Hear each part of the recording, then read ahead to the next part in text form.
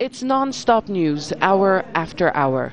Tolo TV was one of the first commercial stations in post-Taliban Afghanistan.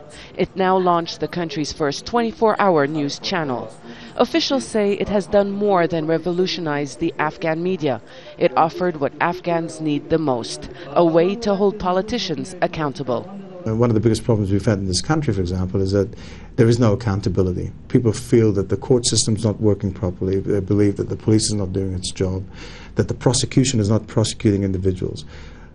So media is very important because we can go out there and do exposés on individuals and institutions.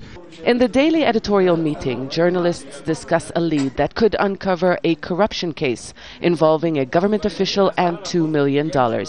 They found a person who is willing to talk about it, but not on camera. We never debate that we can air this or not.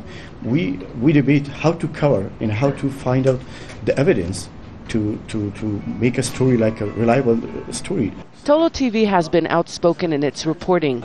Company officials now say over the next few weeks they will be extensively covering the run-up to the parliamentary elections in September. They plan to be the watchdog for their public. There is no lack of news in Afghanistan. This country is still at war. At the same time, there are efforts to rebuild it. Hundreds of thousands are internally displaced. Many people don't have access to basic services. And almost every social issue is being debated. Covering controversial issues, however, has led to the harassment and detention of journalists. Shakila paid the toll. One of Tolo TV's top journalists, this young woman has received death threats. Many in Afghanistan, however, wouldn't recognize her. It's only her voice and name that appear on television. She comes from a conservative home that doesn't approve women showing up on television.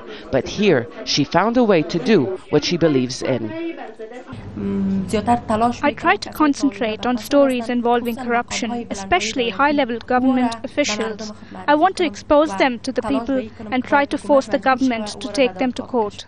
For years, Parween has been Shakila's camerawoman. As a team, although both are behind the camera, they are a sign of how much Afghanistan has changed. Zeina, Khodr, Jazeera, Kabul.